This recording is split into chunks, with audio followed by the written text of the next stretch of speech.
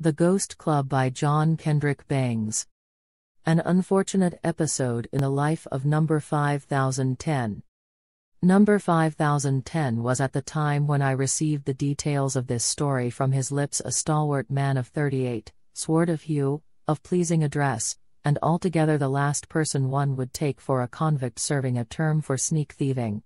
The only outer symptoms of his actual condition were the striped suit he wore, the style and cut of which are still in vogue at Sing Sing prison, and the closely cropped hair, which showed off the distinctly intellectual lines of his head to great advantage. He was engaged in making shoes when I first saw him, and so impressed was I with the contrast between his really refined features and grace of manner and those of his brutish-looking companions, that I asked my guide who he was, and what were the circumstances which had brought him to Sing Sing. "He pegs shoes like a gentleman," I said. "Yes," returned the keeper. "He's very troublesome that way. He thinks he's too good for his position.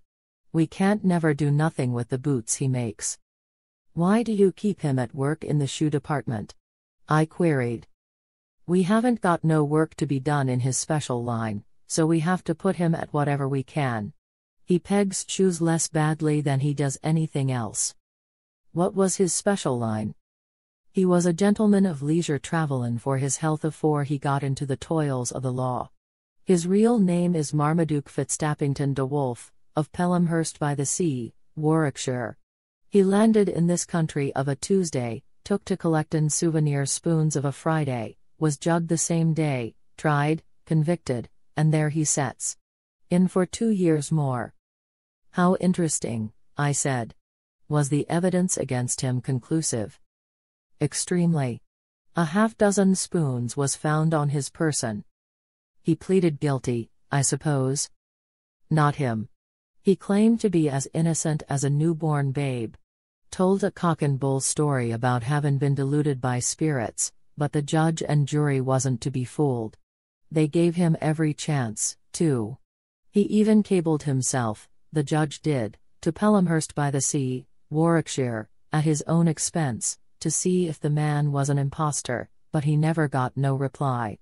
There was them as said there wasn't no such place as Pelhamhurst by the Sea in Warwickshire, but they never proved it." "I should like very much to interview him," said I. "It can't be done, sir," said my guide. "The rules is very strict." "You couldn't, arrange an interview for me?" I asked, jingling a bunch of keys in my pocket. He must have recognized the sound, for he colored and gruffly replied, "I has me orders, and I obeys 'em." "Just, add this to the pension fund," I put in, handing him a $5 bill. "An interview is impossible, eh?" "I didn't say impossible," he answered, with a grateful smile. "I said against the rules, but we has been known to make exceptions. I think I can fix you up." Suffice it to say that he did fix me up, and that 2 hours later 5010 and I sat down together in the cell of the former, a not too commodious stall, and had a pleasant chat, in the course of which he told me the story of his life, which, as I had surmised, was to me, at least, exceedingly interesting, and easily worth twice the amount of my contribution to the pension fund under the management of my guide of the morning. "My real name," said the unfortunate convict, "as you may already have guessed, is not 5010. That is an alias forced upon me by the state authorities. My name is really Austin Merton Seren." "Ahem," I said. "Then my guide erred this morning when he told me that in reality you were Marmaduke Fitzstapington de Wolfe, of Pelhamhurst by the Sea, Warwickshire?" Number 5010 laughed long and loud. "Of course he erred. You don't suppose that I would give the authorities my real name, do you? Why, man, I am a nephew. I have an aged uncle, a rich millionaire uncle, whose heart and will it would break were he to hear of my present plight. Both the heart and will are in my favor, hence my tender solicitude for him. I am innocent, of course, convicts always are, you know, but that wouldn't make any difference. He'd die of mortification just the same. It's one of our family traits, that. So I gave a false name to the authorities, and secretly informed my uncle that I was about to set out for a walking trip across the great American desert, requesting him not to worry if he did not hear from me for a number of years, America being in a state of semi-civilization, to which males outside of certain districts are entirely unknown. My uncle, being an Englishman and a conservative gentleman, addicted more to reading than to travel, accepts the information as veracious and suspects nothing, and when I am liberated I shall return to him, and at his death shall become a conservative man of wealth myself. See. But if you are innocent and he rich and influential, why did you not appeal to him to save you? I asked. Because I was afraid that he, like the rest of the world, would decline to believe my defense, sighed 5010. It was a good defense, if the judge had only known it, and I'm proud of it. But ineffectual, I put in. And so, not good. Alas, yes. This is an incredulous age. People, particularly judges, are hard-headed practical men of affairs. My defense was suited more for an age of mystical tendencies. Why, will you believe it, sir, my own lawyer, the man to whom I paid $18.75 for championing my cause, told me the defense was rubbish, devoid even of literary merit. What chance could a man have if his lawyer even didn't believe in him? None, I answered, sadly. And you had no chance at all, though innocent? Yes, I had one, and I chose not to take it. I might have proved myself non compos mentis, but that involved my making a fool of myself in public before a jury, and I have too much dignity for that, I can tell you. I told my lawyer that I should prefer a felon's cell to the richly furnished flat of a wealthy lunatic, to which he replied, "Then all is lost." And so it was. I read my defense in court. The judge laughed, the jury whispered, and I was convicted instanter of stealing spoons, when murder itself was no further from my thoughts than theft. But they tell me you were caught red-handed, said I. Were not a half-dozen spoons found upon your person? In my hand, returned the prisoner. The spoons were in my hand when I was arrested, and they were seen there by the owner, by the police, and by the usual crowd of small boys that congregate at such embarrassing moments, springing up out of sidewalks, dropping down from the heavens, swarming in from everywhere. I had no idea there were so many small boys in the world until I was arrested, and found myself the cynosure of 1,000,000 or more innocent blue eyes. Were they all blue-eyed? I queried, thinking the point interesting from a scientific point of view, hoping to discover that curiosity of a morbid character was always found in connection with eyes of a specified hue. Oh no, I fancy not, returned my host. But to a man with a load of another fellow's spoons in his possession, and a pair of handcuffs on his wrists, everything looks blue. I don't doubt it, I replied. But, just how, now, could you defend yourself when every bit of evidence, and, you will excuse me for saying so, conclusive evidence at that, pointed to your guilt? The spoons were a gift, he answered. But the owner denied that. I know it, that's where the beastly part of it all came in. They were not given to me by the owner, but by a lot of mean, low-down, practical joke-loving ghosts. Number 5010's anger as he spoke these words was terrible to witness, and as he strode up and down the floor of his cell and dashed his arms right and left, I wished for a moment that I was elsewhere. I should not have flown, however, even had the cell door been open and my way clear, for his suggestion of a supernatural agency in connection with his crime whetted my curiosity until it was more keen than ever, and I made up my mind to hear the story to the end, if I had to commit a crime and get myself sentenced to confinement in that prison for life to do so. Fortunately, extreme measures of this nature were unnecessary, for after a few moments Seren calmed down, and seating himself beside me on the cot, drained his water pitcher to the dregs, and began. "Excuse me for not offering you a drink," he said, "but the wine they serve here while moist is hardly what a connoisseur would choose except for bathing purposes, and I compliment you by assuming that you do not wish to taste it." "Thank you," I said. "I do not like to take water straight, exactly. I always dilute it, in fact, with a little of this. Here I extracted a small flask from my pocket and handed it to him. Ah, he said, smacking his lips as he took a long pull at its contents, that puts spirit into a man. Yes, it does, I replied, ruefully, as I noted that he had left me very little but the flask, but I don't think it was necessary for you to deprive me of all mine. No, that is, you can't appreciate the necessity unless you have suffered in your life as I am suffering. You were never sent up yourself.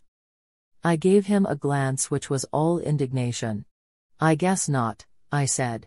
I have led a life that is above reproach. Good. He replied.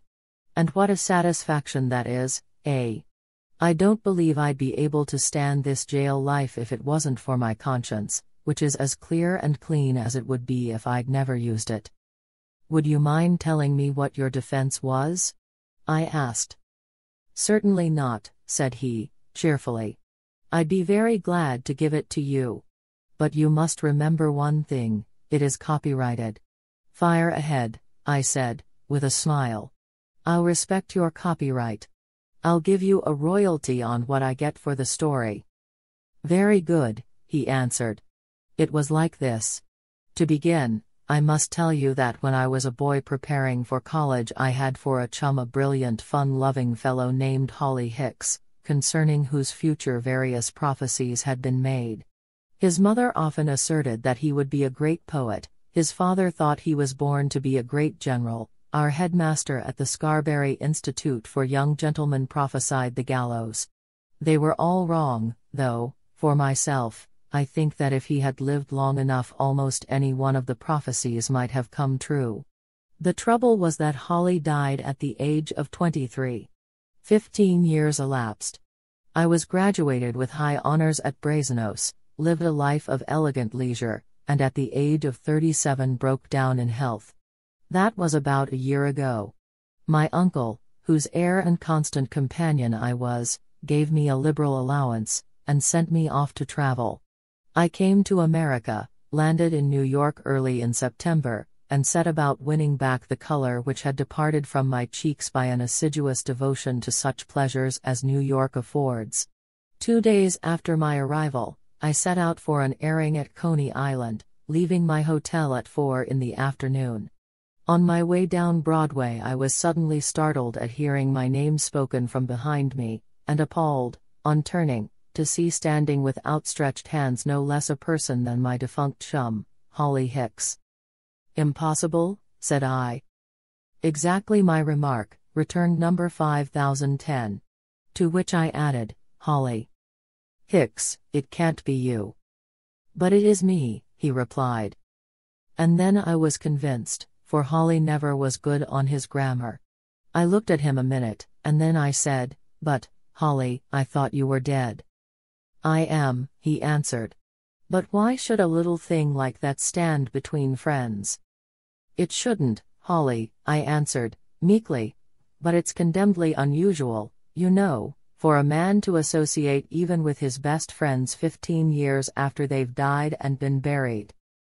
Do you mean to say, Austin, that just because I was weak enough once to succumb to a bad cold, you, the dearest friend of my youth, the closest companion of my schooldays, the partner of my childish joys, intend to go back on me here in a strange city? Holly, I answered, huskily, not a bit of it. My letter of credit, my room at the hotel, my dress suit, even my ticket to Coney Island, are at your disposal, but I think the partner of your childish joys ought first to be let in on the ground floor of this enterprise, and informed how the deuce you managed to turn up in New York 15 years subsequent to your obsequies. Is New York the hereafter for boys of your kind, or is this some freak of my imagination? That was an eminently proper question, I put in, just to show that while the story I was hearing terrified me, I was not altogether speechless. It was, indeed, said 5010, and Holly recognized it as such, for he replied at once. Neither, said he. Your imagination is all right, and New York is neither heaven nor the other place. The fact is, I'm spooking, and I can tell you, Austin, it's just about the finest kind of work there is. If you could manage to shuffle off your mortal coil and get in with a lot of ghosts, the way I have, you'd be playing in great luck. Thanks for the hint, Holly, I said, with a grateful smile, but, to tell you the truth, I do not find that life is entirely bad. I get my 3 meals a day, keep my pocket full of coin, and sleep 8 hours every night on a couch that couldn't be more desirable if it were studded with jewels and had mineral springs. That's your mortal ignorance, Austin, he retorted. I lived long enough to appreciate the necessity of being ignorant, but your style of existence is really not to be mentioned in the same cycle with mine. You talk about 3 meals a day, as if that were an ideal. You forget that with the eating your labor is just begun. Those meals have to be digested, every one of them, and if you could only understand it, it would appall you to see what a fearful wear and tear that act of digestion is. In my life you are feasting all the time, but with no need for digestion. You speak of money in your pockets. Well, I have none, yet am I the richer of the two. I don't need money. The world is mine. If I chose to, I could pour the contents of that jeweler's window into your lap in 5 seconds, but cui bono? The gems delight my eye quite as well where they are, and as for travel, Austin, of which you have always been fond, the spectral method beats all. Just watch me. I watched him as well as I could for a minute, said 5010, and then he disappeared. In another minute he was before me again. Well, I said, I suppose you've been around the block in that time, eh? He roared with laughter. Around the block? He ejaculated. I have done the continent of Europe, taken a run through China, haunted the Emperor of Japan, and sailed around the Horn since I left you a minute ago. He was a truthful boy in spite of his peculiarities, Holly said Seren, quietly, so I had to believe what he said. He abhorred lies. That was pretty fast traveling, though, said I. He'd make a fine messenger boy. That's so. I wish I'd suggested it to him, smiled my host. But I can tell you, sir, I was astonished. Holly, I said, you always were a fast youth, but I never thought you would develop into this. I wonder you're not out of breath after such a journey. Another point, my dear Austin, in favor of my mode of existence. We spooks have no breath to begin with. Consequently, to get out of it is no deprivation. But, I say, he added, whither are you bound? To Coney Island to see the sights, I replied. Won't you join me? Not I, he replied. Coney Island is tame. When I first joined the Spectre Band, it seemed to me that nothing could delight me more than an eternal round of gaiety like that, but, Austin, I have changed. I have developed a good deal since you and I were parted at the grave. I should say you had, I answered. I doubt if many of your old friends would know you. You seem to have had difficulty in so doing yourself, Austin, he replied, regretfully, but see here, old chap, give up Coney Island, and spend the evening with me at the club. You'll have a good time, I can assure you. The club? I said. You don't mean to say you visions have a club? I do indeed. The Ghost Club is the most flourishing association of choice spirits in the world. We have rooms in every city in creation, and the finest part of it is there are no dues to be paid. The membership list holds some of the finest names in history: Shakespeare, Milton, Chaucer, Napoleon Bonaparte, Caesar, George Washington, Mozart, Frederick the Great, Mark Antony, Cassius was blackballed on Caesar's account, Galileo, Confucius. You admit the Chinese, eh? I queried. Not always, he replied. But Khan was such a good fellow they hadn't the heart to keep him out, but you see, Austin, what a lot of fine fellows there are in it. Yes, it's a magnificent list, and I should say they made a pretty interesting set of fellows to hear talk, I put in. Well, rather, Holly replied. I wish you could have heard a debate between Shakespeare and Caesar on the resolution, the pen is mightier than the sword. It was immense. I should think it might have been, I said. Which one? The sword party. They were the best fighters, though on the merits of the argument Shakespeare was way ahead. If I thought I'd stand a chance of seeing spooks like that, I think I'd give up Coney Island and go with you, I said. Well, replied Holly, that's just the kind of a chance you do stand.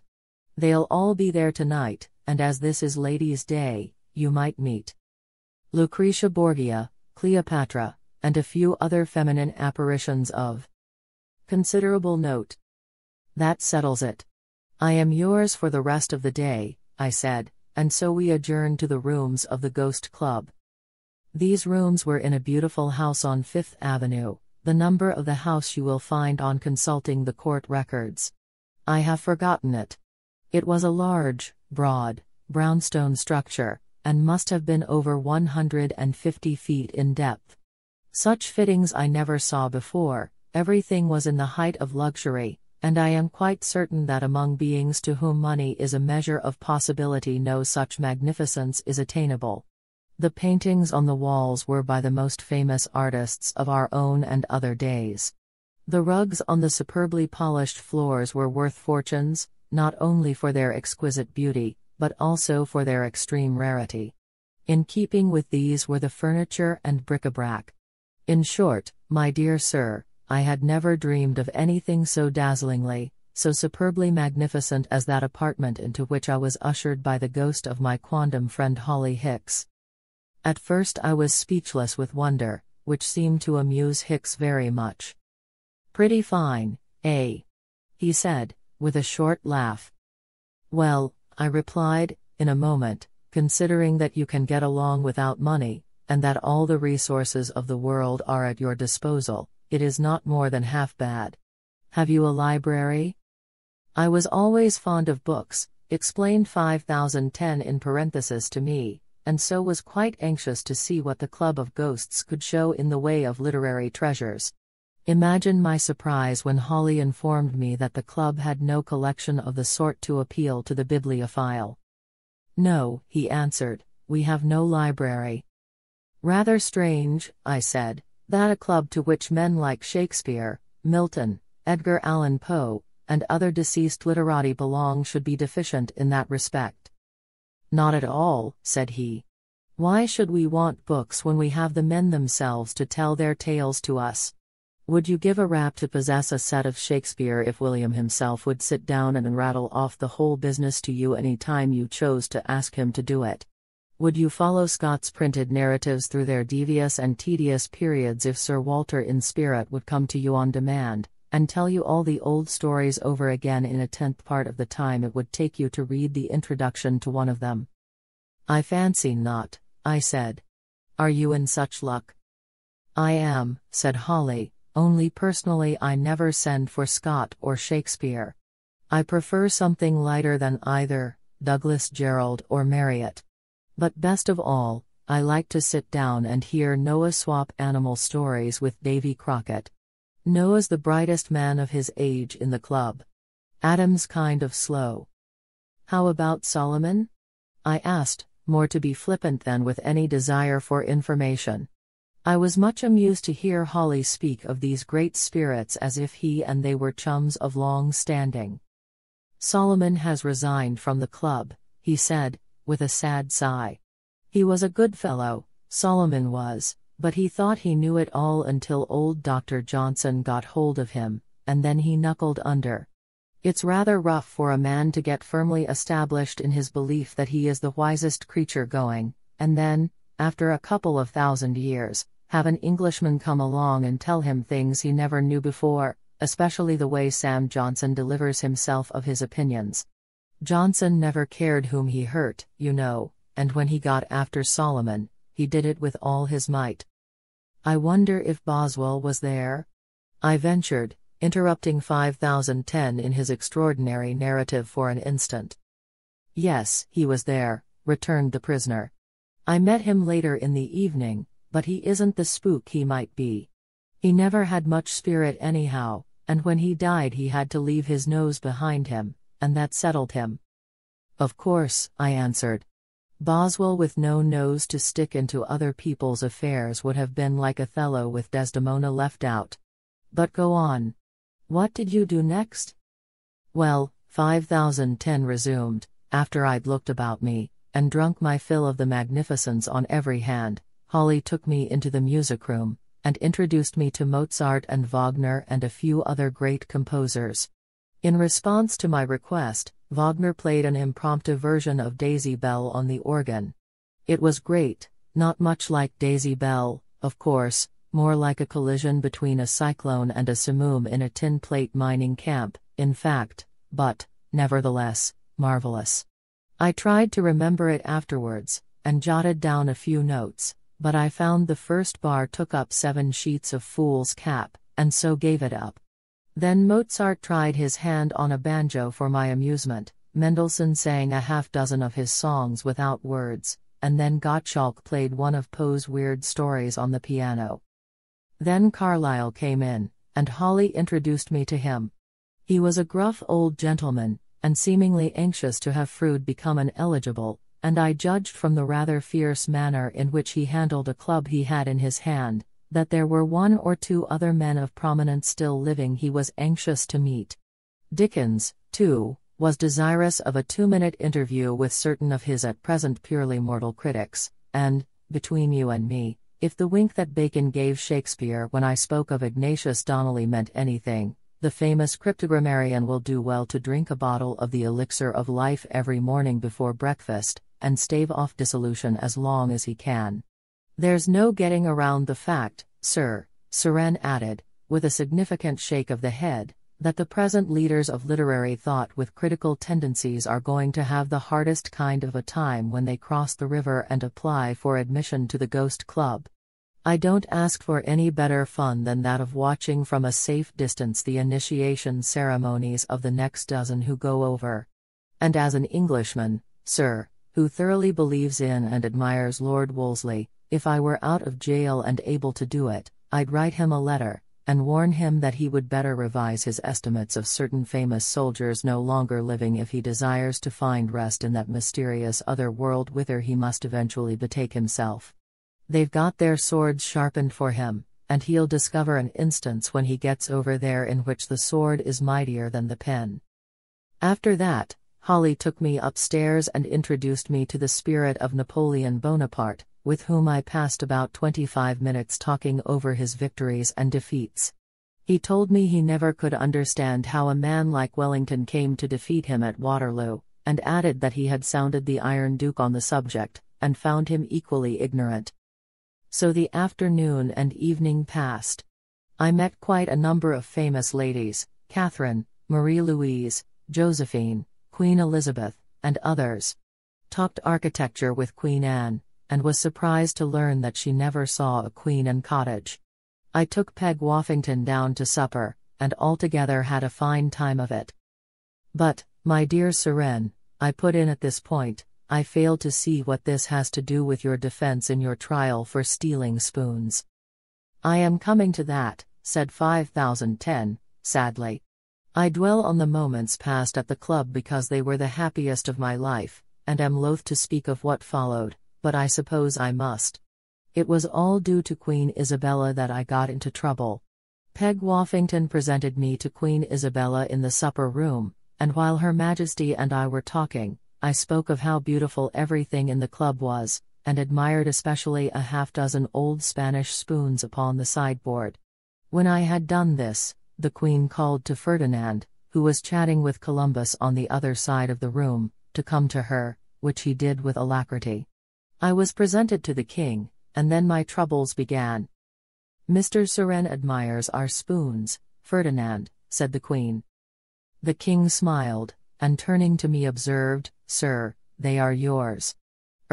Waiter, just do these spoons up and give them to Mr. Suren. Of course, said 5010, I protested against this, whereupon the King looked displeased. It is a rule of our club, sir, as well as an old Spanish custom, for us to present to our guests anything that they may happen openly to admire.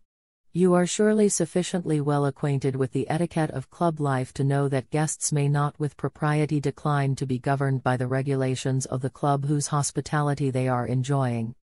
I certainly am aware of that, my dear king, I replied, and of course I accept the spoons with exceeding deep gratitude. My remonstrance was prompted solely by my desire to explain to you that I was unaware of any such regulation, and to assure you that when I ventured to inform your good wife that the spoons had excited my sincerest admiration, I was not hinting that it would please me greatly to be accounted their possessor. Your courtly speech, sir, returned the king, with a low bow, is ample assurance of your sincerity, and I beg that you will put the spoons in your pocket and say no more. They are yours. Verb. Sap.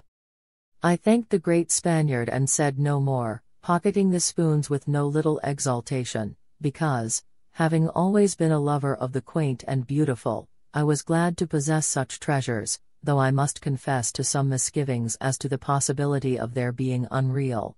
Shortly after this episode I looked at my watch and discovered that it was getting well on towards 11 o'clock, and I sought out Holly for the purpose of thanking him for a delightful evening and of taking my leave. I met him in the hall talking to Euripides on the subject of the amateur stage in the United States. What they said I did not stop to hear, but offering my hand to Holly informed him of my intention to depart.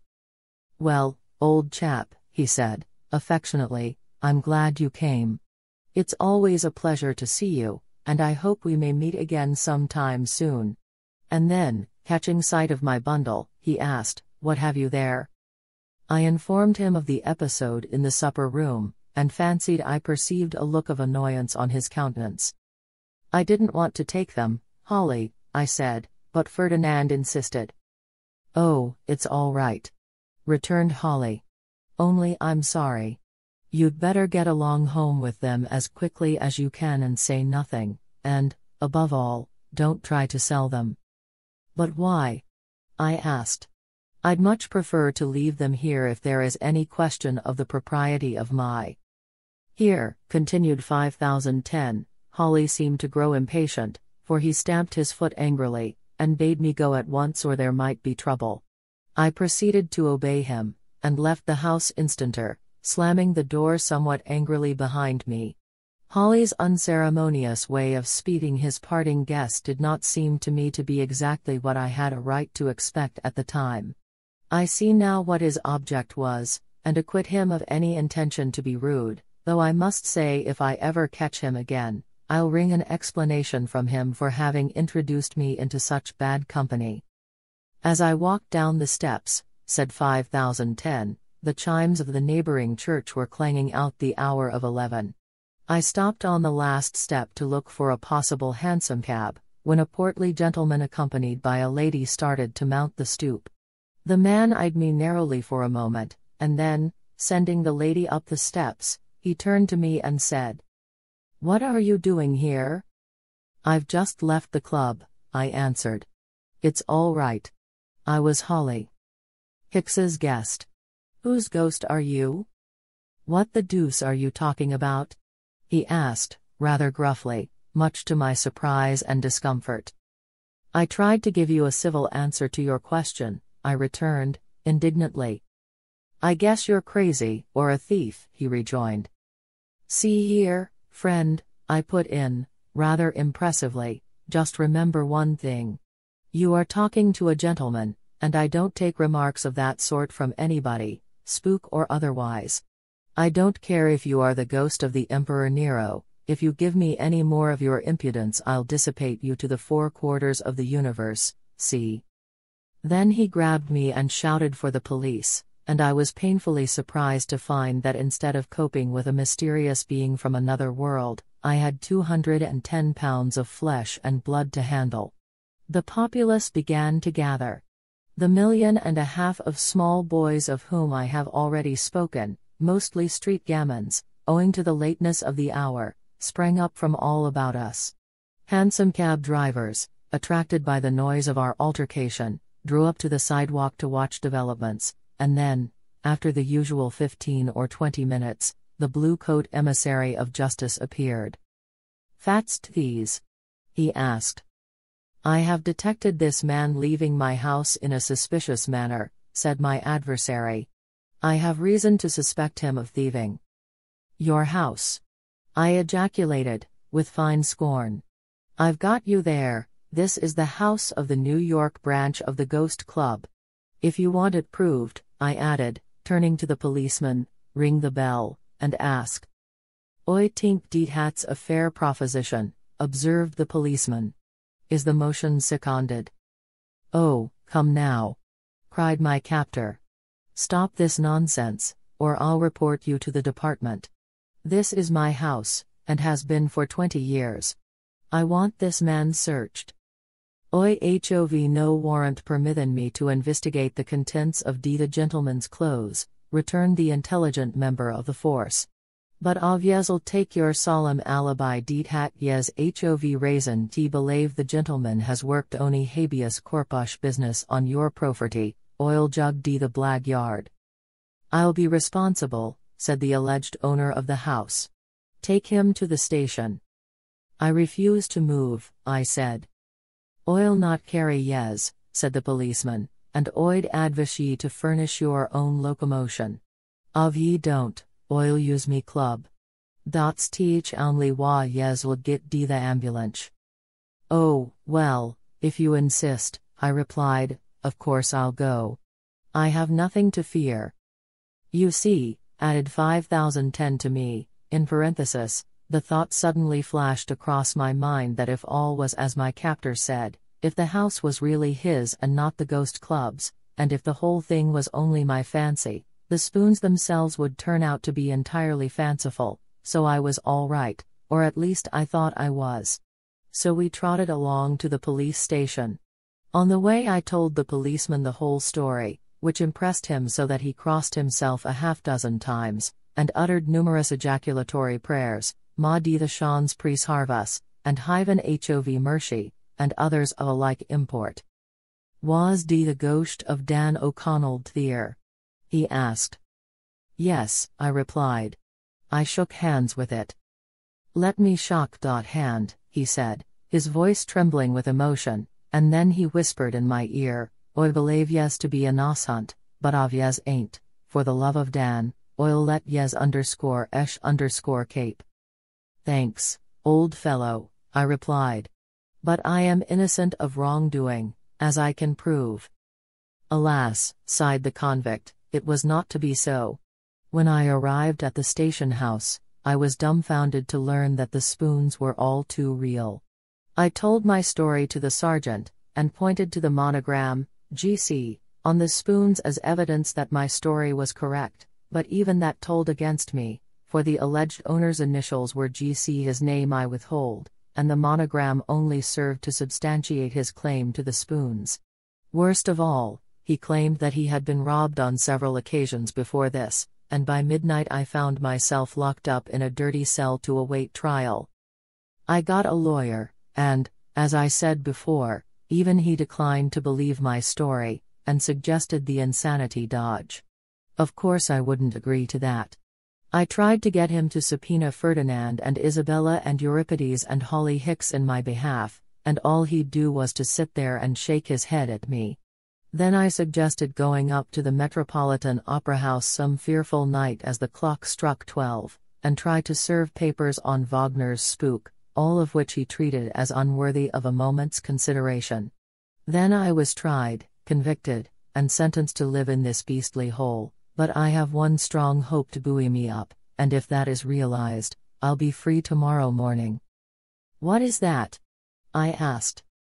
Why, he answered, with a sigh, as the bell rang summoning him to his supper, why, the whole horrid business has been so weird and uncanny that I'm beginning to believe it's all a dream. If it is, why, I'll wake up, and find myself at home in bed, that's all. I've clung to that hope for nearly a year now, but it's getting weaker every minute. Yes, 5010, I answered, rising and shaking him by the hand in parting, that's a mighty forlorn hope, because I'm pretty wide awake myself at this moment, and can't be a part of your dream. The great pity is you didn't try the insanity dodge. Tut! He answered, That is the last resource of a weak mind.